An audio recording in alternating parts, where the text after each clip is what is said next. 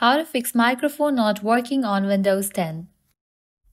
Let's get started. The very first thing you want to do is open your settings app. Here we go. Different options will appear.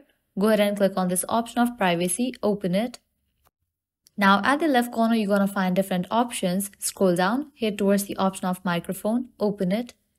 Allow apps to access your microphone. You have to enable for this option. If you have already enabled for this option, you can toggle it off. Wait for a few seconds and then toggle it on. Likewise, scroll down. In the case you are facing microphone issue in a specific app, check the setting over here. Make sure you have toggle on for the option of microphone for that app.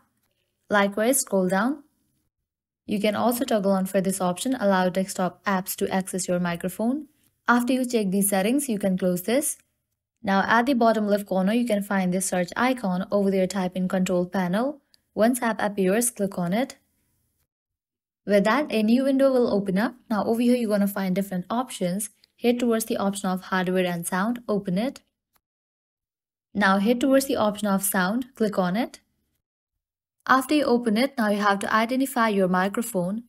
So mine is this one. Once you identify your microphone, now you have to set it to default.